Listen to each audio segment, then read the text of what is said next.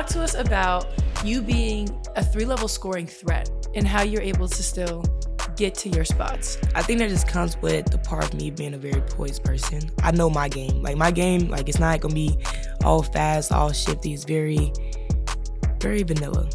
It's very fundamental. It's very fundamental, vanilla, you know.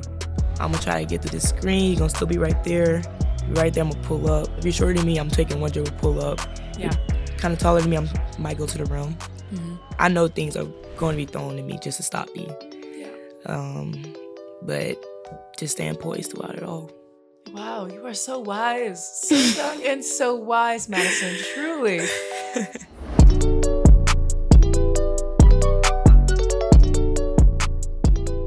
Presented by Wendy's. Welcome back to Sometimes I Hoop. Today, we've got a rookie hooper who made some noise all season long joining us on the pod today. Quick humble brag, McDonald's All-American, Big 12 Tournament MOP, Big 12 Freshman of the Year, and Co-Play of the Year. None other than Texas superstar point guard Madison Booker. Thanks for hopping on the pod. Thank you for having me. Oh no, thank you. It is my pleasure. Before we jump into the tournament and March Madness, tell me, what is the song on repeat for you in the locker room right now as we head into the tournament? It's Run Our Test. Oh, good one. Good one. Okay. Such a different vibe. Our last answer was Kirk Franklin in gospel, so a different vibe, but I like it. Okay, let's jump into the landscape here. You guys are Big 12 champs. And you're a Big 12 championship MOP, which is like absurd for a freshman to do. So talk to me about how it was. You guys had to come back against K-State. Almost got you guys. What was that like then taking home the championship? The whole tournament was tough. We had Kansas first round, K-State second round, and Iowa State to finish off the tournament. We just had fun the entire tournament. We competed. We had fun. We got rewarded. Ever since day one, since I stepped on campus, we've been working to win Big 12. Plus it's our last year there, so it felt definitely sweet just to get one before we left and went to the SEC. Yeah. No, that's crazy that you guys are really going to the SEC next year. I didn't even think about that. Yeah. All the conference shifts and everything. You and Oklahoma are both going, right? We are. Oh my God. Okay, well, how do you feel about switching conferences after your freshman year? You just kind of ran the table. Are you going to go do the same thing next year in a new conference? What are we doing? Hey, it's one day at a time. I hope we do great over there. I think we will. I'm pretty sure we are. That's the right answer. Way to be humble. Okay, so as a freshman, it's your first time experiencing Selection Sunday. Walk me through the moment you guys found out you were a #1 seed, because that's pretty exciting. Yeah. It's a lot of emotion. Going in, we kind of thought, since we lost to OU twice, during the regular season, we might have been 2 seed, probably having like a tougher way to get to where we're trying to get. Going through just seeing the teams getting called out. And I think what happened was we saw like Ohio State get 2. Mm-hmm. And I think we just kind of knew it was us or Stanford for that last 1 seed. And saw Texas for the 1 seed, and I think we all kind of got just like happy because we've been through a lot of like adversity this season. Of course, as you know, our best point guard in the nation, I think, went down with like an ACL injury. So just us getting rewarded kind of makes us happy, makes us still have confidence in ourselves.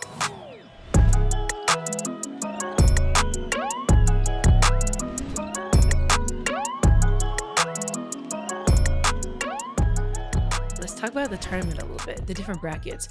You guys have a tough region. You have Stanford, Utah, Tennessee, NC State. Like, that's a tough corner. So how are you feeling about the region? Are there any matchups catching your eye? What are we thinking? I don't think I really looked deep into it. I feel like if you look far into it, you can kind of get out of the moment. Yeah. Just to really take one game, really actually like each day at a time, because you don't know when's your last day. But, I'm kind of looking forward to playing Utah. Yeah. Actually. I like their post player. I Alyssa? like her game. Yeah, Alyssa, she's tough. She'll give folks a run for their money. She's good. Yeah. No, I couldn't agree more. Peely's she's a monster, honestly. Yes. But I think it'll be an interesting matchup with you guys. Oh, yeah.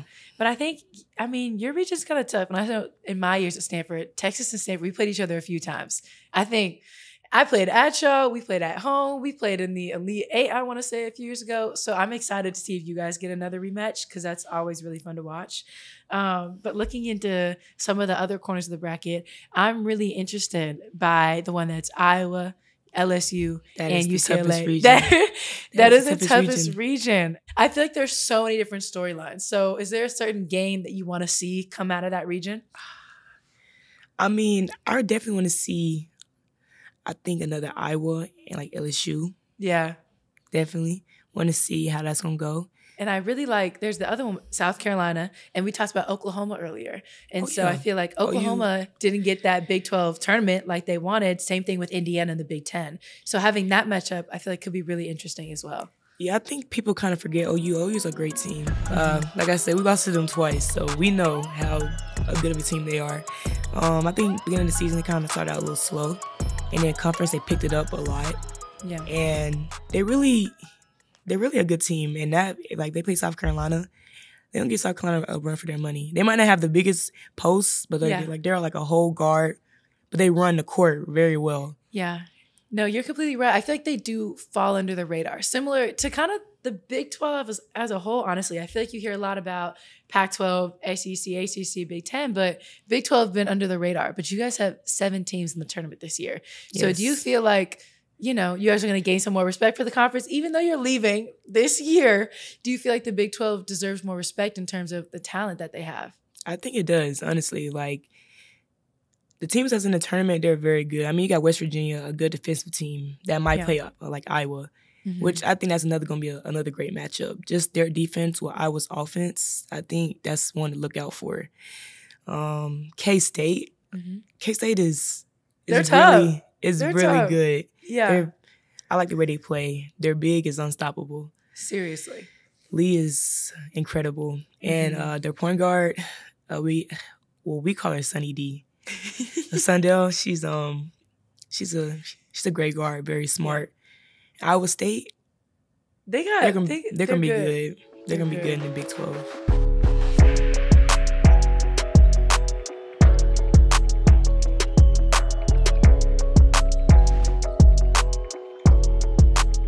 Thinking about the tournament, I want to get into the madness a little bit. And these next questions are brought to you by our lovely sponsor, Wendy's. So, have there been any teams this year that have made you kind of do a double take and been like, they could really make some noise heading into the postseason? Because I know for me, I've seen some teams that haven't gotten as much love in the beginning, and then all of a sudden, two seeds, 3 seeds in this tournament right now. I feel like a team that actually might do a great run is Ohio State. Even though they're a 2 seed, I feel like people know they're good, but they don't know how good they are. Yeah. I feel like they're very good, very underrated, and kind of very quiet. They're not always on the headlines. Yeah. But I feel like they're gonna do good in the tournament. I see it too, because they've had a lot of ups and downs. And so I feel like if they can peak at the right time, they'll be good. And I feel like another one for me, speaking from a Pac-12 bias, is Oregon State is tough. They came out of nowhere this season. Yeah, that surprised me a lot actually this year. I'm excited to see them. And then more on an individual side, what players have really impressed you this season that you feel like are really going to make some noise in the tournament?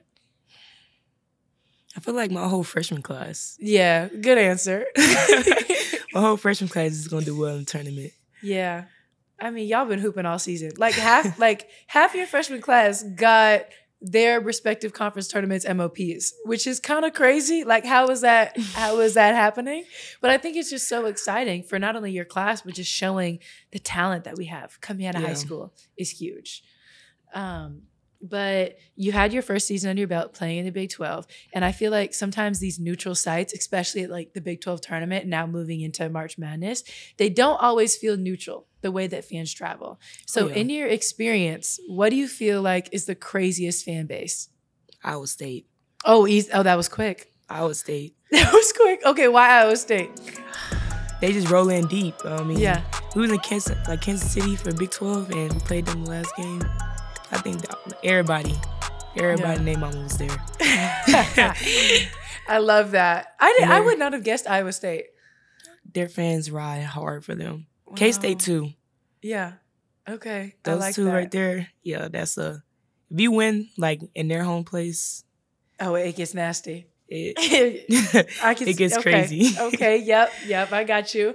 And then we talked a little bit about, the Big 12 kind of getting slept on. And I feel like with that, a lot of just like individual superstars don't get as much pub as we see in other conferences. And so you guys have a lot of talented players. Who has been the toughest guard? Like the player that you guys had to circle on your scouting report every time you saw them? So I will give definitely credit to West Virginia guard, JJ Quigley. Really? Okay. I like it. I don't think she gives enough like credit. Okay. Like for her defense, she won defensive player of our conference this year. Yeah. But her offense is, I think she scored like 30 like 3 times in our conference. Okay, she's like that then. Yes. 30 balls? Yeah, you're like that. Yeah. She's good. She's good. We played them once, but she was probably very hard to deal with.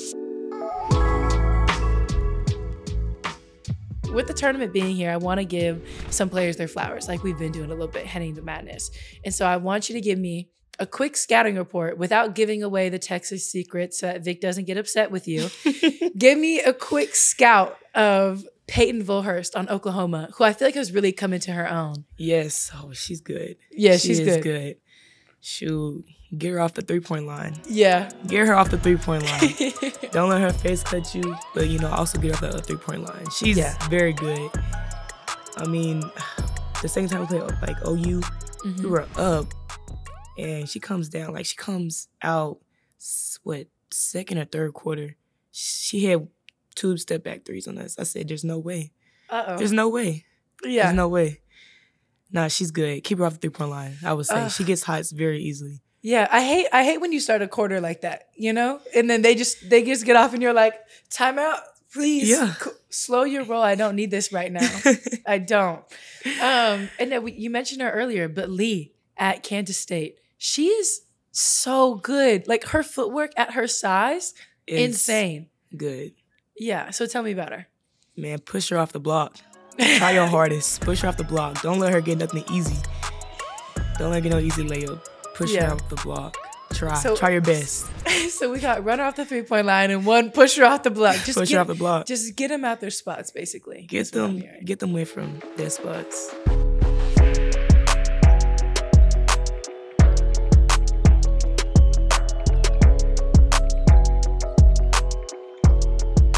So let's jump it back into your basketball roots for a minute. You're from Mississippi. Your dad is 6'10", so I feel like that already helps. But who first put the ball in your hands? How did you get into basketball? My dad. I would say he came to my room one day and put a little plastic goal in my room, and I just started hooping ever since then. Meant to be. So was he your coach growing up? A little bit. I didn't like him being my coach. Oh, I get that. Okay, yeah. You need those boundaries. Yeah, I don't need to see him all day. Yeah. Okay, I see it. Growing up, do you feel like there was a certain player that you watched and kind of modeled your game after? So, in my early years, I was a Boston Celtics fan. So I watched. Ooh, me too. Rajon Rondo. Uh-huh. I used to wear the headband like him. I used to want to be a point guard like him. Love it. Point guard, I kind of got too tall, so I had to move to the wing. So I wasn't a point guard. But I love this game. I had posters in my room of him growing up. And then kind of switched to, so I'm bigger, so I kind of went to more of Carmelo, Kevin Durant. I used to watch highlights of them all the time. The mid-range game. Yeah. I love that. And I mean, you're still playing point guard now, so maybe we can throw the headband back on for a little throwback, keep it going. Maybe. I would love to see it. But talking about your recruiting, what made you want to choose Texas? What was it about Texas that was like, yeah, that's for me? So, I always tell people I go back to, Coach Schaefer, he recruited me since I was in 8th grade. And I kind of fall back on what he did in Mississippi State. I knew he knew how to win. He did it before. He definitely had a player like me before, and Victoria Vivian's in Mississippi State. then I kind of went back to relationship. I knew him for years. Like we had a great relationship all them years. And so I trusted him that he could help me be the best player I can be.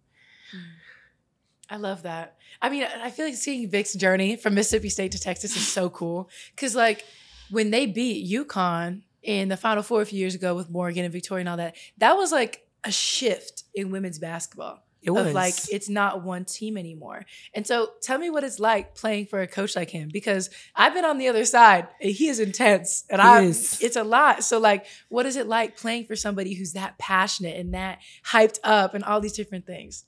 I mean, every day he's very intense. Yeah. You know, our practices are very intense. I think people don't understand that. I think like I feel like, because like I talk to like other players, of course. Yeah. And they're like, yeah, practice is kind of slight today. I'm like, dang. Huh? I'm like, dang, I wish I was you. Yeah. You know, it's always, our practices are always defense, really. Mm-hmm. Defense. And, you know, I'm not going to say I just hate defense. But, you know, I love offense a little too much. But, you're like, so can we get a balance? Like, let's get some shots up. It's a balance here and there. But, I mean, I also kind of came to Texas for him, but also because I wanted to, like, get better on defense. So, you know, it's kind of tense on that end. But, I mean, just learning the game since I've been here, I think I've grown a lot on that end. Yeah. A very intense coach. He's very passionate about the game. I love it. He loves the game.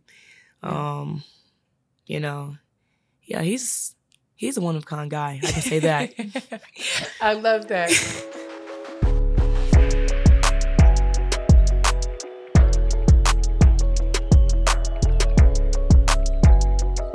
So back to you and your style of play. You came into college a small forward, as we talked about, you know, being a bigger guard. But now you're playing strictly PG for the most part. So what has that shift been like for you? I mean, it seems like it's gone well. Is it as seamless as a transition as you make it seem to be? Or what was that like? It was hard. I would say just really just a PG role is hard in general. Like, you have the ball in your hands most of the game. You're making decisions all the time.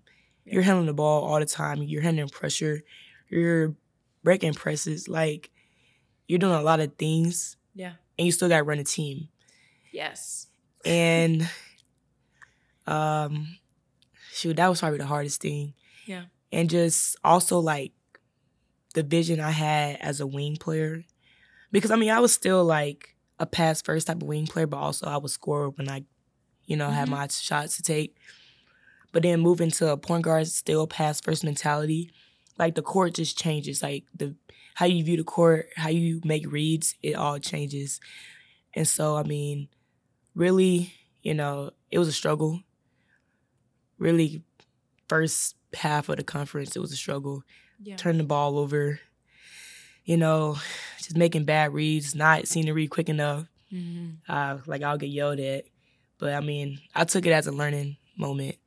And, like, after every game, I'm going to the film, like, seeing what I did wrong, what I can do better just to help me out. Yeah. And, I mean, my number one thing when I asked Coach what do I need to do to be better for my team as a point guard? And he said, I need you to have limit on, like, basically your turnovers. Yeah. And so that's been the main thing I've been working on. And I can say our last game I had 0 turnovers, so...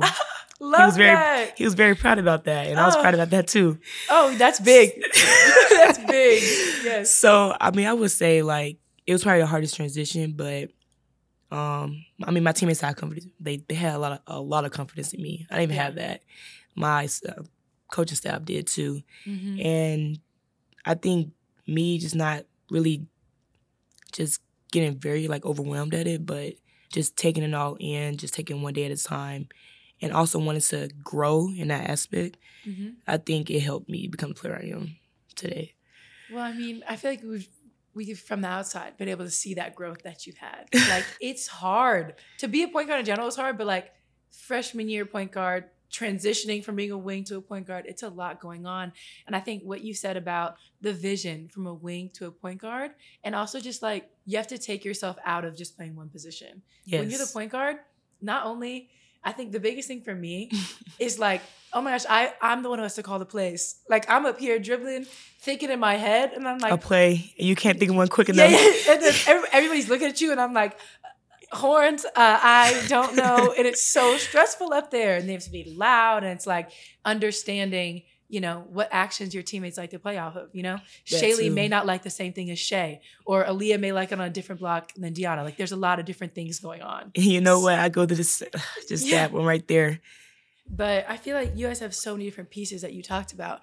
But losing a big one in Rory back in December, talk to me about what that, because I feel like seeing her still on the screen, seeing her through social media, she still seems so engaged. And so what is it like to have somebody who is that crucial to the team still be so engaged on the sideline, becoming another coach? I see her with her whiteboard during every game. She's locked in. What has that been like for you to be able to learn from her?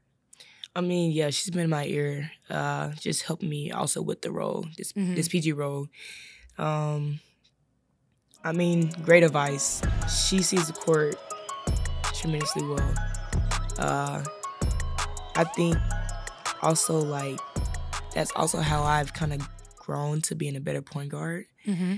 Not the best, but a little better. We're on our way. Not like her. You're doing great. You know, she just, you know, she is always in practice. She's talking. She's telling us, you know, we have this new thing where you get 3 stops in a row. It's a kill. Mm-hmm. You know, we try to get 7 kills. And so she kind of came up with that theory just to help us be more basically like defensively like engaged on defense. Yeah. So, I mean, she's always talking. She's always there. She's always bringing energy. She's always hyping us up. You know, she's basically like Coach's second voice. Mm-hmm. You know, when we have a question, we go to her. She's like the second person we'll go to. Yeah. Is Coach Edford and her. I mean, she's basically him. Yeah. Just in a smaller person, smaller voice. But yeah, she's definitely engaged. Happy just to have her. Just basically a smile on her face. You know, being both big guards as we are, what do you feel like are some of the pros and cons that you see from being a big guard? I feel like it's definitely more pros than cons. But sometimes when I have like somebody tiny picking me up full court, oh my gosh, back up. That is so annoying. Why are you doing that? So talk to me. What are the pros and cons? Con is just little guards picking me up. Yeah. First game, being point guard, played Baylor. Mm-hmm. Jada, the point guard. She's tough. 5'6", I think. Yeah. Picked me up full court, and I was like, "There's no way. There's no way. Somebody come get the ball." That's what I would be thinking. Please come get the ball. I was saying pros are, you know, I can just like basically like shoot over people. I'm 6'1". Yeah, mismatches everywhere. You know, you're like a bigger person guarding me. You know, you're a forward maybe. Oh, this is the matchup I want right here. Yeah. If you're a little guard, I'm gonna post you up. Mm-hmm. Another con, I don't think there's. I feel like that's the only one. It's only really one for real. And I agree. I feel like there's so many pros with the mismatches or just being able to run different reads. No matter what your matchup is, there's an advantage that you have. Yes. But I agree. I had Dana Evans picking me up this year. Ma'am, I don't need this extra stress in my life. Like, I really don't. Yeah, that is stress. Like, and people want to run away as soon as they see you with that. And it's like, why are you being selfish? You see me. I thought we were cool. Like, what is this about? So that's annoying. And they be the quickest guards that be under your knees, just storming at the ball. Ugh. We talked about you kind of having this like finesse on offense, right? Fundamental rather than vanilla.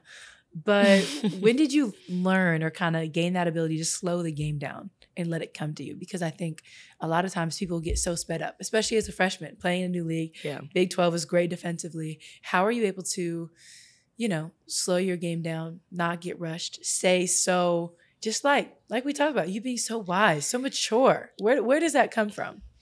I mean, honestly, it's my personality. Like, I'm really just a neutral person. Like, I really don't get too high about things, get too low about things. You know, people say I'm awkward when like basically like getting rewards, but it's just like, thank you for the award. But it's like next thing on. Like, thanks. Okay, thank you. Yes. And it's like, okay. But I mean, it's just kind of been to me since I was young. Okay. Just being a very poised, chill person, and I kind of like put that to my game. I got It's it. been a chill, just relax. We got this.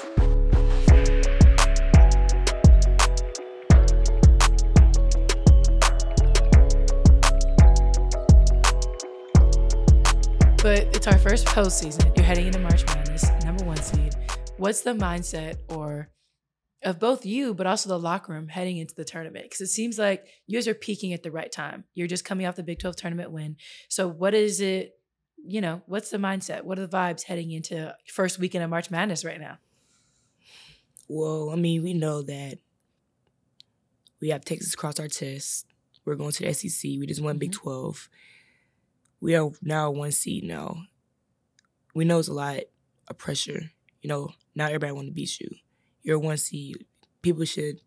We know that people think that we shouldn't be at 1 seed. So that's in our minds. Like, we have to prove them wrong. Mm-hmm. But I just think what we're thinking about is we have to be hot. Like, in the Big 12 tournament, we were hot. And I think we just stay hot, taking one day at a time, and just stay poised, like me. Yeah. We'll be just fine. Like me. Just, oh my God. Yes, I am the most poised on my team. Like me, I love that. Because you're talking about, you got Leah getting hyped up, all these different people, you're level-headed. And that's what every team needs, is that person. Wow, I'm weak. Okay, so back into it. Before we get into our vibe check, which is going to be rapid fire answers, which I feel like you're going to be great at, is I just want to give you some flowers. We talked about a lot of other players, but I personally have been very impressed with you this year. And I was a fan seeing you on all your highlights in high school and all these different things. But like once you get to college to show that you can still be doing that, I feel like a lot of freshmen this year are getting a lot of hype on social media. And you've kind of been flying under the radar. But I've been witnessing it. Me and my friends, we've been talking about it. Your 3-level score, stepping into playing a point guard in such a tough conference and doing it with the grace that you have been, and just seeing your continued growth is very exciting. So I just wanted to tell you that as I have my time to talk to you right now. And I know you're horrible at taking compliments, so just smile. Thank you. Yes. So getting into our vibe check to rapid fire answers, you're going to do great. Some people aren't so great, but I have a belief in you. So I think I'm going to do well. Yeah. So what's the drill you never want to see on the practice plan? We have this drill called defense on the floor for 3 minutes. Ew. Straight defense on the floor for 3 minutes. No. Okay. Next one. Game-winning shot or game-winning block? I'm game-winning shot. For sure. Okay. And 1 or 3-pointer?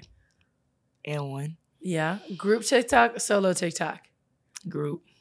Biggest trash talker? It could be on your team or anybody that you ever played. Aaliyah Moore. Oh, okay. Like it. Who's the biggest flopper? That's actually hard. Biggest flopper. I've stumped you for the first time today. Hold up. I ain't gonna lie, we had one on our team. I'll say Shaylin Gonzalez. Oh, really? Dang. Okay. What's your biggest basketball ick? People who wear short sock, like ankle socks with their basketball shoes, bro. Get some longer socks. Oh, wow. Yeah, calling out everybody who wears short socks. All right. Someone to play. Who would you want to be your 2-on-2 teammate? But you can't pick one of your current Texas teammates. Me, Hannah Hidalgo. Oh, my gosh. I love that. Okay. Give me your best impersonation of Coach Vic Schaefer. That ain't it. The way you got a Southern twang is out of nowhere. It's insane. But I like it. Okay. Madison, you have been such a pleasure to have on today. Thank you so much for coming on. Thank you. Thank you. Pleasure. Well, thank you everybody for listening. Stay tuned for another episode of Sometimes I Hoop as the tournament unfolds.